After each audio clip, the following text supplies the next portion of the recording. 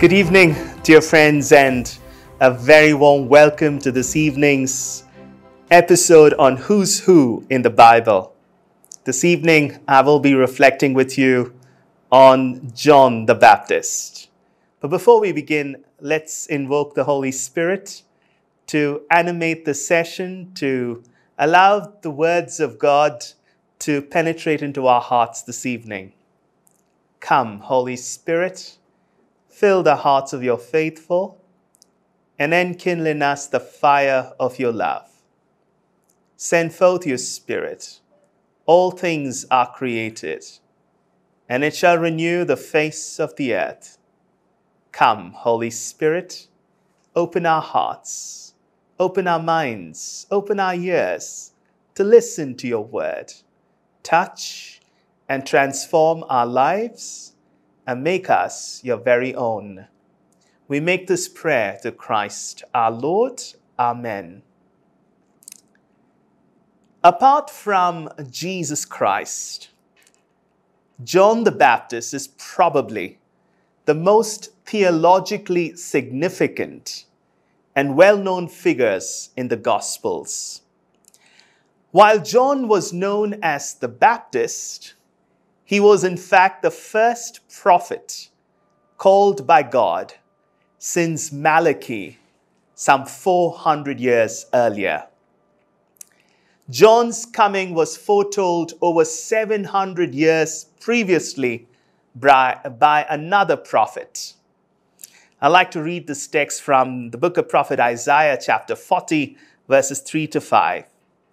A voice of one calling in the desert, prepare the way for the Lord. Make straight in the wilderness a highway for our God. Every valley shall be raised up, every mountain and hill made low. The rough ground shall become level, the rugged places a plain, and the glory of the Lord will be revealed, and all mankind together will see it. For the mouth of the Lord has spoken. This passage illustrates God's master plan in action as God selected John to be his special ambassador to proclaim his own coming. John was indeed a lone voice in the wilderness as he proclaimed the coming of the Messiah to a people who desperately needed a savior. John's birth was miraculous. He was born of elderly parents who had never been able to have children. We read about this birth narrative in Luke chapter 1, verse 7. The angel Gabriel announced to Zechariah, a Levitical priest, that he would have a son. News that Zechariah received with disbelief. Gabriel said this about John: he will be great in the sight of the Lord. He will be filled with the Holy Spirit even before he is born. He will bring back many of the people of Israel to the Lord, their God. And he will go on before the Lord in the spirit and power of Elijah, to make ready a people prepared for the Lord. We read about it in Luke chapter 1, verses 15 to 17. True to the word of the Lord, Zechariah's wife, Elizabeth, gave birth to John. At the circumcision ceremony, Zechariah said this about his son: "You, my child, will be called a prophet of the Most High, for you will go on before the Lord to prepare the way for him." John was related to Jesus as their mothers were relatives. We hear about it in Luke chapter 1, verse 36. In fact, when the angel Gabriel told Mary that she would give birth to Jesus, he also told her about John. When Mary was carrying Jesus in her womb, she visited Elizabeth, her cousin, and John leapt in his mother's womb for joy at the sound of Mary's voice. We hear about it in Luke chapter 1, verses 39 to 45. We also see here that John's birth not only parallels that of Jesus, but echoes the momentous occasion of the birth of Isaac to Abraham and Sarah. We read about it in the book of Genesis, chapter 17, verses 15 to 22, and chapter 21, verses 1 to 7. John is clearly a pivotal figure in the salvation history of God. As an adult, John lived a rugged, ascetic life in the mountainous area of Judea, between the city of Jerusalem and the Dead Sea. He wore clothes made of camel's hair, with a leather belt around his waist, the typical garb of a prophet. His diet was a simple one: locusts and wild honey. We read about it in Matthew chapter 3, verse 4. John lived a simple life as he focused on the kingdom work set before him. Although his formative years were lived in obscurity in the desert, his public ministry ended nearly 400 years of prophetic silence. John's message and ministry marked not only the culmination of the law and the prophets, but also proclaimed the coming of the kingdom of God. We read about it in Matthew 11:12 and Luke 16:16. The central theme of his ministry was repent, for the kingdom of heaven is near. So John was truly a transitional figure, forming the link between the Old and the New Testaments.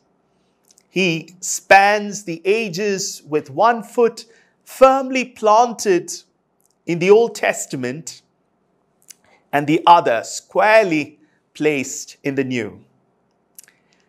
John the Baptist's ministry grew in popularity. As recounted in Matthew chapter 3, verses 5 to 6, people went out to him from Jerusalem and all Judea and the whole region of the Jordan, confessing their sins. They were baptized by him in the Jordan River. To be baptized by John was to admit your sin and repent of it, which was, of course, a great way to be prepared for the Savior's coming. The repentance associated with John's baptism also kept the self-righteous out of the water, as they did not see themselves as sinners. For the self-righteous, John had stern words, calling them a brood of vipers, and warning them not to rely on their Jewish lineage for salvation, but to repent and bear fruit in keeping with repentance. We read about it in Matthew chapter 3, verses 7 to 10.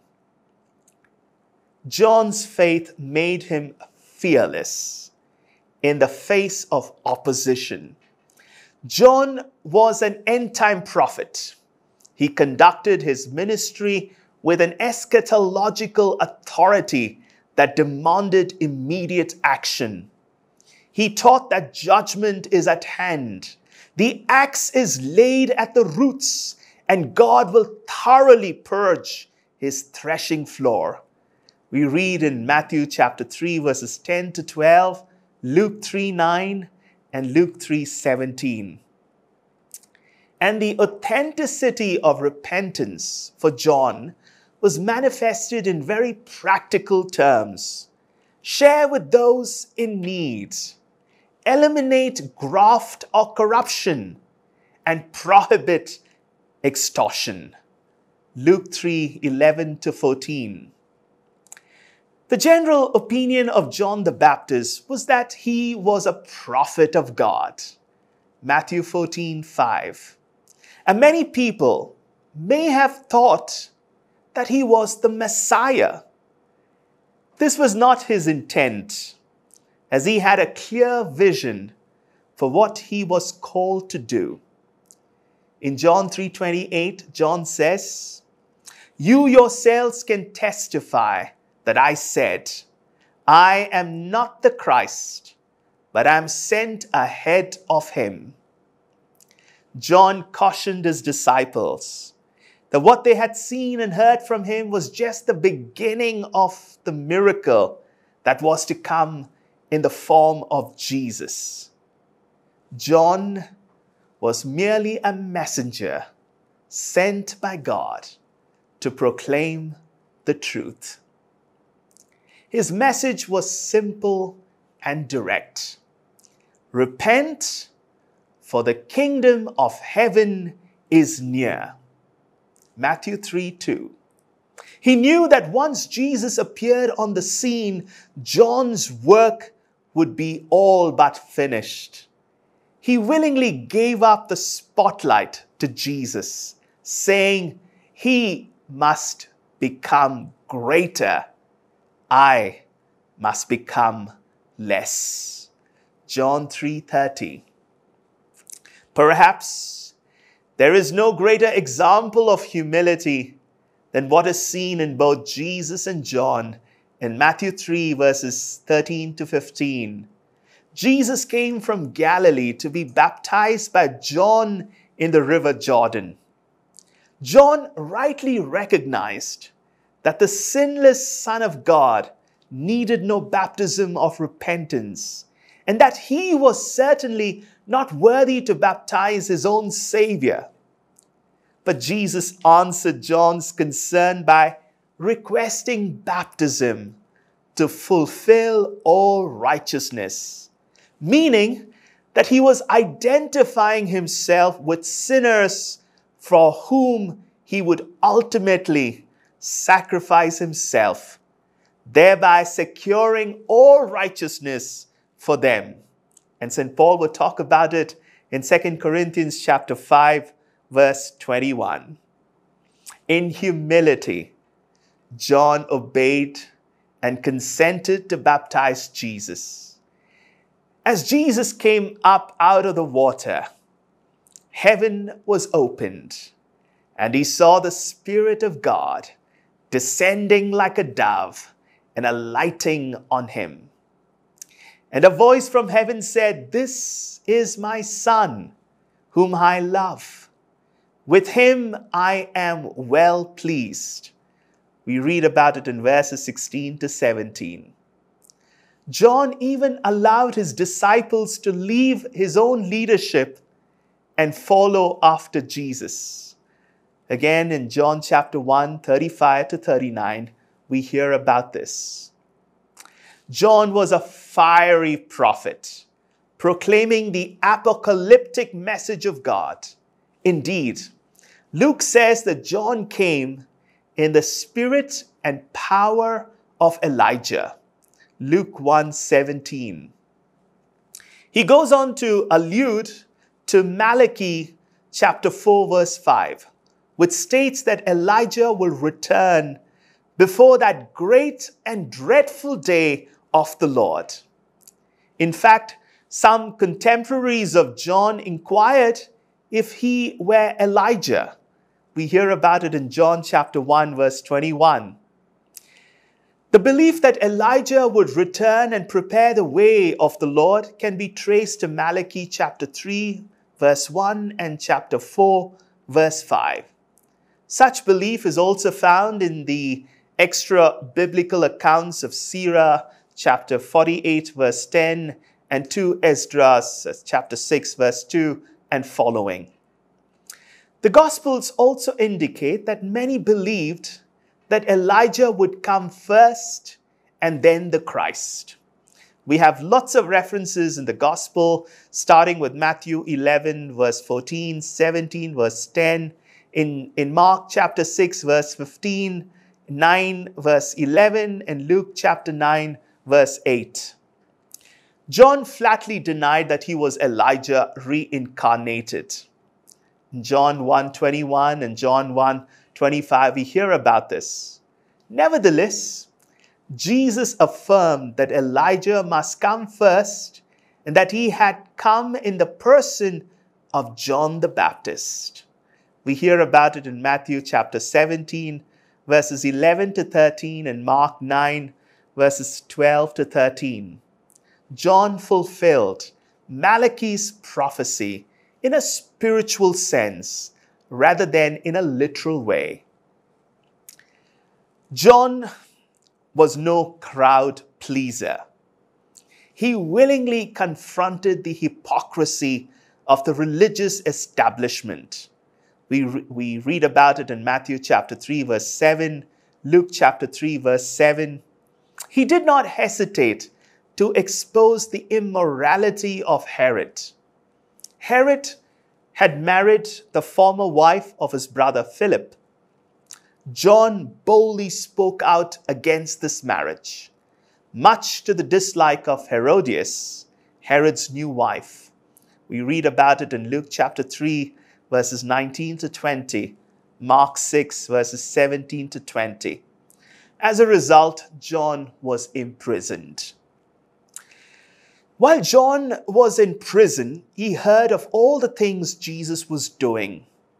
In what seems to be a moment of doubt, John sent his disciples to Jesus to ask if he truly was the Messiah.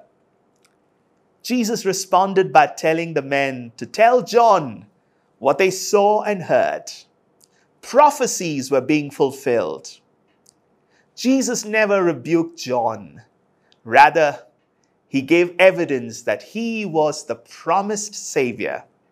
We read about this account in Matthew 11, verses 2 to 6, Luke 7, verses 18 to 23.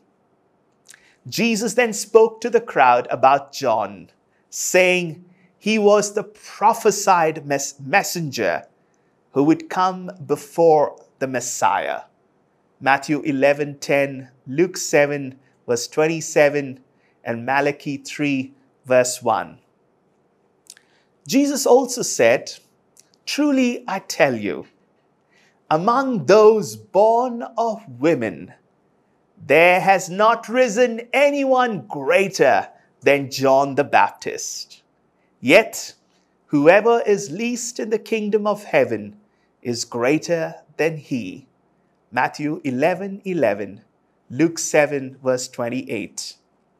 In this way, Jesus acknowledges the central role that John played in God's plan of salvation.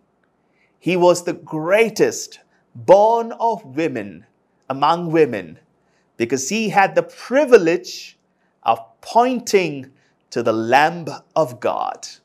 John 1 verses 29 to 34.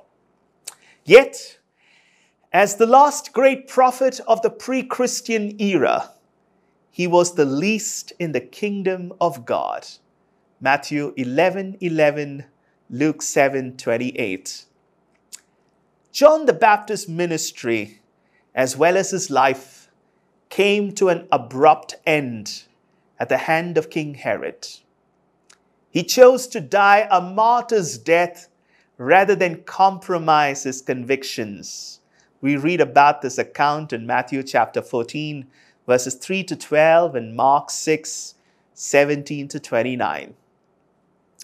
In an act of unspeakable vengeance, Herodias plotted with her daughter to have John killed. Herodias' daughter danced for Herod and his dinner guests one night. And Herod was so pleased that he said to her, "Ask me for anything you want and I will give it to you." Mark 6:22. The girl consulted with her mother before she answered that she wanted the head of John the Baptist on a platter. Verse 25. Herod had been afraid of John, knowing him to be a righteous and holy man. Verse 20. and so was loath to kill the prophet. But he had promised to give the dancing girl whatever she asked. Since John was already in prison, it was a simple thing to send the executioner to behead John, which is exactly what happened in Mark 6, verses 27 to 28. It was a sad and ignoble end to the life of such a faithful man. Even though John was merely a witness, serving as a transitional figure, the impact of his life and ministry should not be underestimated. During his lifetime, he had a following of disciples who shared common practices such as fasting and prayers. We read about the disciples of John in Matthew chapter 9, verse 14, John 1, verses 35 to 37, and chapter 4, verses 1 to 2. John's disciples survived his death and spread throughout the Mediterranean world. Apollos was from Alexandria in North Africa, and at one point knew only of the baptism of John. We hear about it in Acts chapter 18, verses 24 to 25. Similarly, upon arriving in Ephesus, Paul encountered about a dozen disciples of John.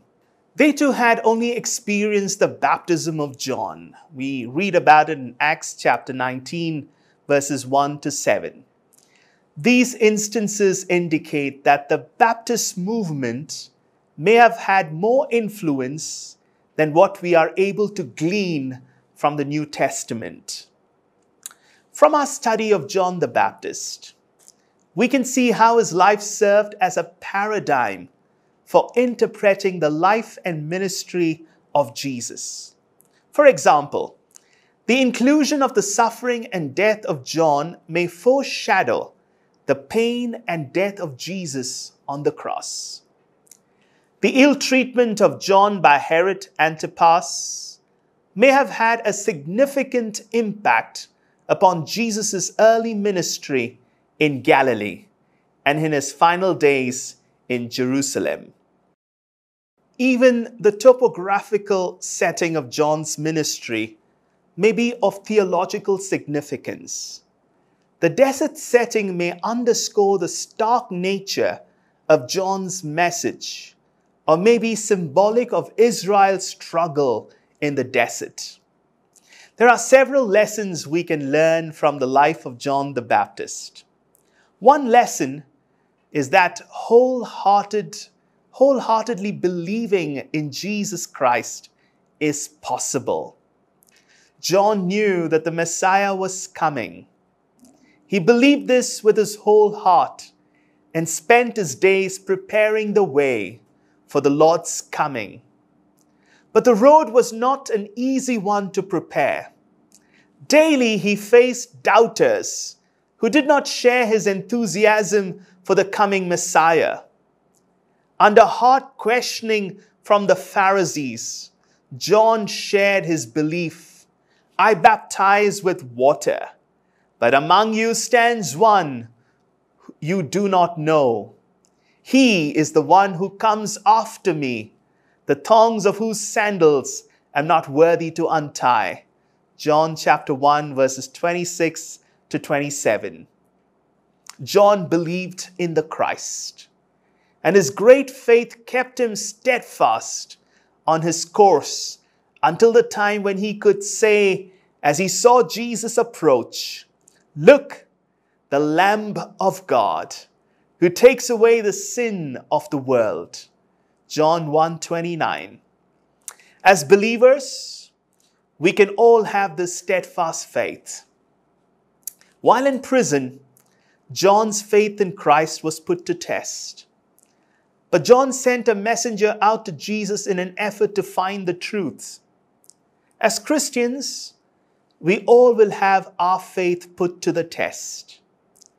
And we will either falter in our faith or, like John, cling to Christ, seek truth, and stand firm in our faith to the end. John's life is an example to us of the seriousness with which we are to approach the Christian life and our call to ministry, whatever that may be. John lived his life to introduce others to Jesus Christ. He was focused on the mission God had given him. John also knew the importance of repenting of one's sins in order to live a holy and righteous life. And as a servant of God, he also was unafraid of speaking truth, even when it meant calling out people such as Herod and the Pharisees for their sinful behavior. And this is what we call speaking truth to power. We too, like John, are called upon to share the truth of Jesus with others and to be courageous and fearless. We can follow John's example of faithful and obedient trust in God as we live and proclaim His truth in whatever life circumstances God has given us. In conclusion, dear friends, John the Baptist is of great theological importance in the New Testament. He ended nearly 400 years of prophetic silence and paved the way for the Messiah. In the spirit of Elijah, he preached a message of repentance and baptism. In his darkest hour, he questioned if Jesus was the one who was to come, or whether there would be another. He inaugurated a spiritual movement that had influence long after his death and extended throughout the Mediterranean world. As we draw this episode to conclusion, let us pray. Teach us, dear Lord, like John, to prepare the way for you in the lives of others. Not to get bogged down in building our own kingdom or making sure that we be the center of attention. As John sums it up well when he says, "He must become greater, I must become less." Let this be our heart's cry too. Amen. The Lord be with you, and may Almighty God bless you, the Father, the Son, and the Holy Spirit. Amen. Good night, and God bless you.